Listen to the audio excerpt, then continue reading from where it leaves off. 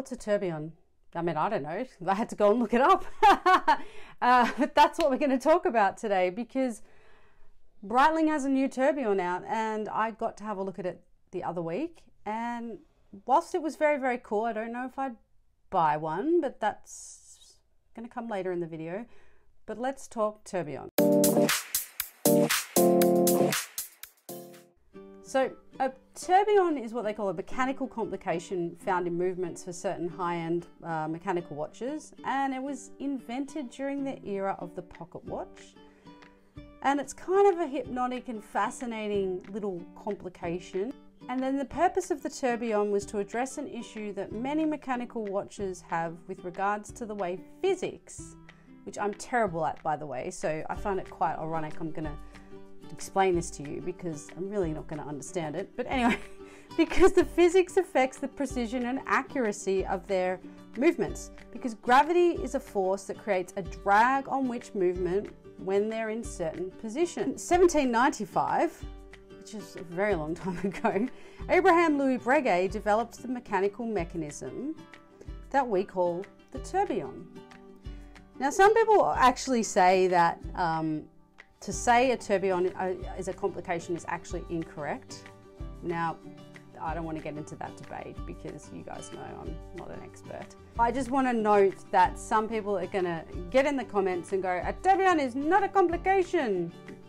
So it basically doesn't add anything to the watch. It just actually, I guess in layman's terms, improves the accuracy of the movement. So I'll leave it there. I'll let you guys decide, but I'm just flagging that for the die-hard people out there who are going to pick me up on that. Breitling have got the Premier Tourbillon in a series, so if you love mechanics and the magic of watchmaking, this might be a watch for you. And there's 3 of them, and they're named after each of the founders of Breitling, being Leon, Gaston, and Willie.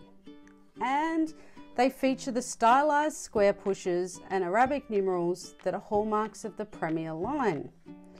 Their symmetrical dial design, harmonious interplay of numerals, and tone-on-tone colorways perfectly balance the undisputed star of the show, the tourbillon, which is at center stage at 12 o'clock. Now, I actually think it looks really unbalanced as a watch. In fact, when I was in the store and talking to the store manager, we kind of agreed on that point a little bit. But in any event, it's there. It's not that it doesn't work completely. It just isn't amazing. And we'll get into it in a little bit. But look, there's an open sapphire crystal case back, and it's domed for full appreciation of the B21 movement, and it's got oscillating weight and tourbillon, which appears in contrasting metals depending on which one it is.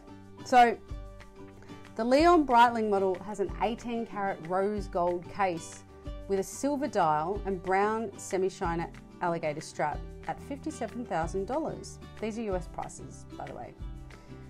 And Gaston, his edition is an 18 karat white gold with an anthracite dial and black alligator strap, and it's $57,000. And the Willie Breitling version is platinum with an admiral blue dial and black alligator strap at $67,000. So it's about 95,000 Australian, guys. Yeah, I mean, 67 US is also a car, just so we're clear. But yeah, shit, that's very expensive. And look, out of all those 3, and from memory, yeah, I didn't get to see the rose gold, it was sold, but that would actually be my choice, believe it or not, out of the colours. And then I would say the platinum, because I thought the grey one was just boring, flat out boring. I thought it was a really odd choice of colour matching. So you've got this 18 karat white gold with grey. Yeah, I mean, the platinum and the blue is much better, just in terms of like the look and the feel. But I wonder with white gold, I mean, I know the rose gold kind of went a cream with it, but yeah, I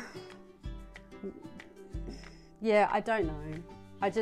The grey was a bad choice. Maybe a green, actually a green would have looked a lot better. And that would have really popped and looked amazing. But the grey, not the grey. Anywho, gold. It says it's a silver dial, but it kind of looks creamy, and so it just works, but not the grey. Look, so they're COSC certified. They're not an in-house movement. So I think it's really important to note this, because people get really tetchy about all this kind of stuff, right? So the movement is a little bit different, right? Because it's a B21 chronograph movement, so it's the caliber 21. But it was developed in collaboration with the La Joue Perret, or Perret? La Joue Perret? Anyway, doesn't matter.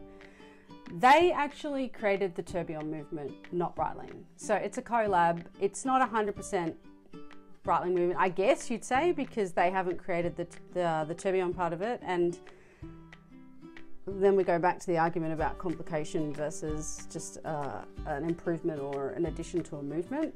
I'm really layman's terms here, but you get what I'm saying, right? So, but that's fine. I mean, it's totally fine to have someone else develop the tourbillon. I mean, it's not a brigade, and needless to say, given they invented the complication, as we're calling it, they make a lot of tourbillons, but other watch companies don't. I think if you're looking for a tourbillon watch, because they're so expensive, right? This Breitling one, price point wise, is probably not too bad. Now, that's not to say it's not ridiculously expensive, because it is, but most tourbillons are. So that's, you know, if you're in that price point anyway, you know, give the Premier Tourbillon a look, because it is actually a really nice watch. It wasn't perfect, like I said. I think where they've located the tourbillon at the 12 o'clock probably doesn't quite balance for me, because I've got OCD and it just looked off. You know, another comment when I was in the store is perhaps it should have just been a skeleton dial as well to show off the entire movement. Maybe that would have been a better, as the term was used to me, a better flex, perhaps. But maybe it's the watch for someone who doesn't want to do that flex, because you'd go and probably buy it in a blow if you wanted to flex like that, right? So it might be the understated watch for someone who really just truly knows what a tourbillon is and the ingenuity and the amazing mechanics that go into it, but they don't really need to show off about it. I don't know. Like I said, I saw the white gold and the platinum. The rose gold was actually sold. I think I would have liked the rose gold the most. The platinum was a beautiful watch, but for like $95,000 as opposed to, like, I think it's about 10 grand cheaper for the others, is it worth that much? Well, definitely I wouldn't pay the 85 grand for the grey. We've already talked about that. But yeah, ingenuity wise, I think it's a good addition to the Premier range. I really like the Breitling Premier range. I've talked about the Datura, the salmon dial before, how it's a great alternative to the Patek. I know it's not a Patek, but you guys know, if you watch that video, you'll understand what I'm talking about. Dress watch wise, I mean, my wife has one. She absolutely loves it. And people actually comment and ask all the time. Ironically, she has the Africite or the grey dial on hers, and it works really well. But yeah, I just, not for a tourbillon, I think, not for that watch. But yeah, I mean, you guys tell me what you think. Tourbillons are not really my favorite watch, and it's not just because of the price point. I don't think I appreciate, well, I appreciate the ingenuity of it, but I don't appreciate that enough to be in that price point for that kind of watch, if that makes sense. I would prefer, and people, to get like a calendar perpetual Panerai in like a gold tech or something, which again is probably about the 85,000 price point Australian. But I mean, they're all just wishful thinking, right? I mean, that's a grail watch for me. That's a ton of money. You know, so I'm not going out tomorrow and getting that watch, but I certainly wouldn't be buying this tourbillon over that watch, if you know what I mean. That's all I'm saying. But yeah, I mean, let me know your thoughts on a tourbillon. Tell me if I'm absolutely batty and I should be like buying every single one that I see that looks amazing and is within sort of reach. Again, this is not in reach, but you know what I'm saying. Or tell me whether you think they're an utter waste of money, because I think that would be an interesting conversation, even more so.